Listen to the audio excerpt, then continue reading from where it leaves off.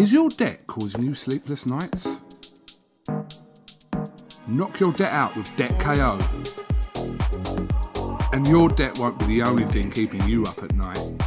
Debt KO, free, impartial advice on all your debt.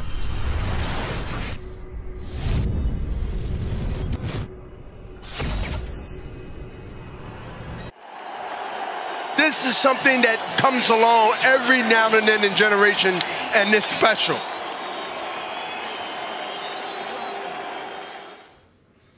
Cassius here with Ricky Hatton, MTK Global, IFL TV. Yeah, this Saturday, Anthony Joshua makes a mandatory defence of his world titles against Pulev.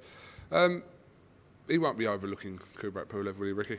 No, I don't think he can. I think he doesn't need me to tell AJ, you know, I mean, look what happened with the Ruiz fights. That's what, you know, I'm not saying he took his eye off the ball, but just that's so easy, especially in the heavyweight division where, you know, you can be going that way and then things can go wrong. But he's learnt from the Ruiz fight. I think Pulev is a good opponent. I think he'll take him very, very seriously.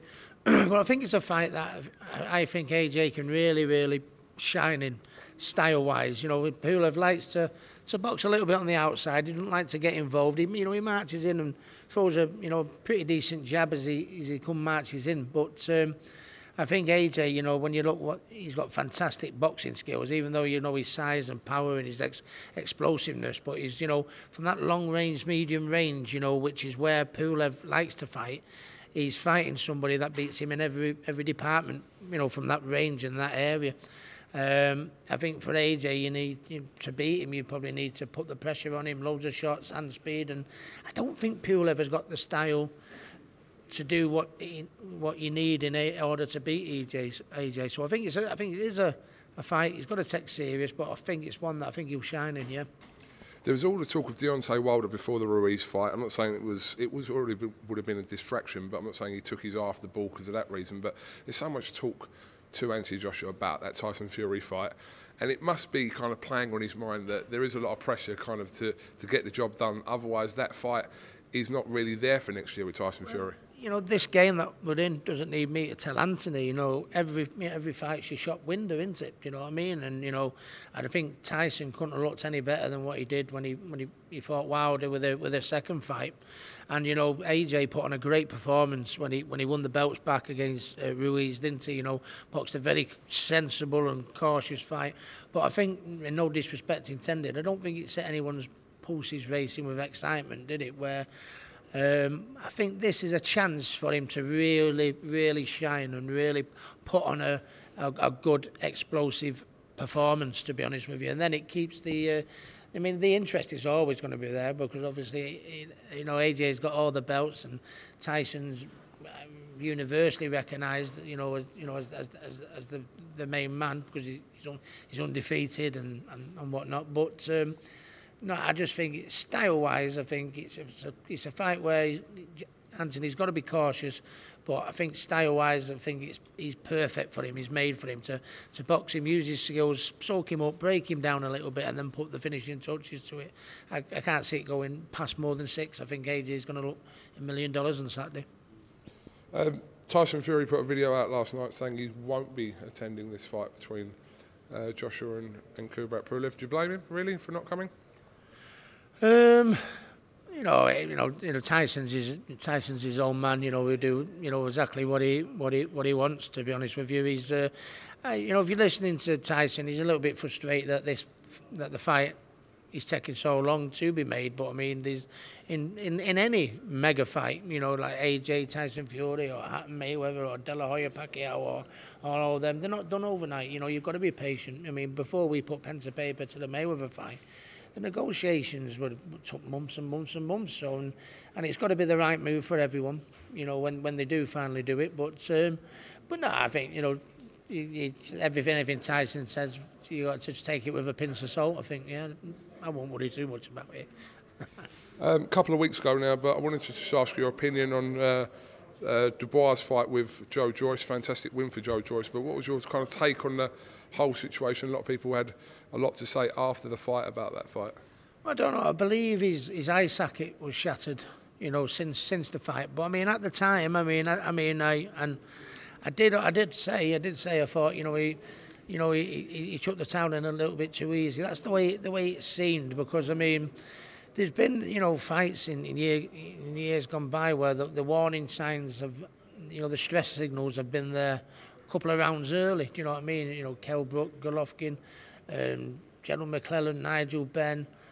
I think, you know, Chris Eubank and Carl Thompson. You know, remember when Chris Eubank had his eye was practically closed, and he went through the pain barrier. And when I boxed in Detroit, there was a fight called Gilbert Quiros where my eyes shut after the first round, and they gave me one more round, and every time he hit me on it, the pain was so excruciating I couldn't even describe it to you. But sometimes when you're in the pain game, you've got to go through that. And I think, you know, I don't think he went, you know, if he's, you know, I mean, probably, but if his eye socket was shattered, you know, yeah, I get the point, you know, and he was probably right to do so. But at the time, when he just got that jab on his bruised eye, which, you know, I thought, if that's just a bruised eye, then that's not a good sign. But if his eye socket's been shattered, you know, I mean, no one knows what was pain Daniel was going through at Set Daniel. So I think the fact that the X-ray has come in and that his eye socket was shattered, I think we've got to apologise, you know, to a degree. But I mean, sometimes you've got to go through the pain barrier. How many fights have we seen where people's eyes have been shut and they've gone through it? But Ricky, what if that meant, you're saying go through the pain barrier, what if that meant kind of potentially you're blinded or your career coming to an end? Listen, the boxer's health is the main thing, and most certainly if your eyesight's in jeopardy. But you know, I don't know. It's hard to. It's difficult. It's a tough one, because you don't want to knock Daniel because his eye socket's been shattered and everything like that. So I get it. But I mean, in the heat of the action, you know, any fighter goes in there with the opinion, you've got to carry me out. You know, you can carry me out in a box here. I don't care. I'm going to go through everything. And that's, I think, why most fighters are a little bit, you know, a little bit suspect to what actually went on. But top and bottom of it is, you know, I thought that at the time, but since I found out his eyes shattered, you know, apologies to Daniel. But Daniel knows, he must have half expected that's what people were going to, you know, suspect. But I mean, proof's in the pudding. His eye socket was shattered, you know, so he made the right decision for his health and his eyesight. Yeah.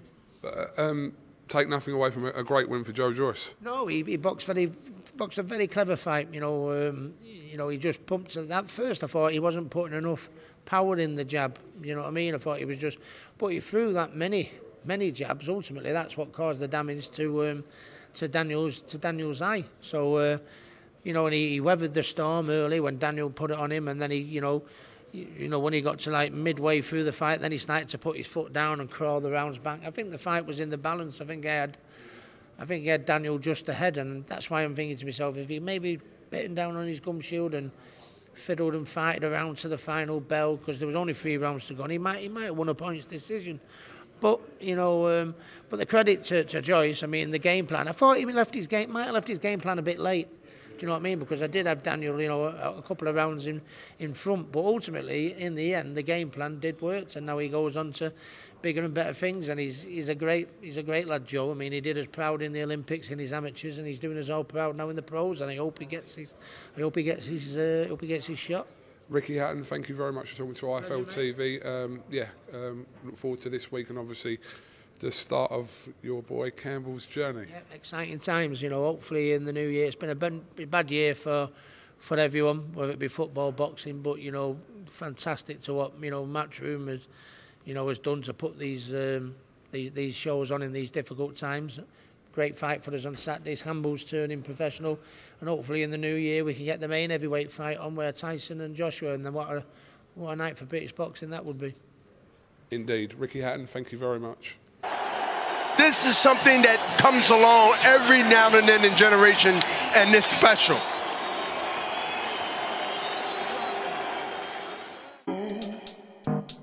Is your debt causing you sleepless nights? Knock your debt out with Debt KO. And your debt won't be the only thing keeping you up at night. Debt KO, free impartial advice on all your debt.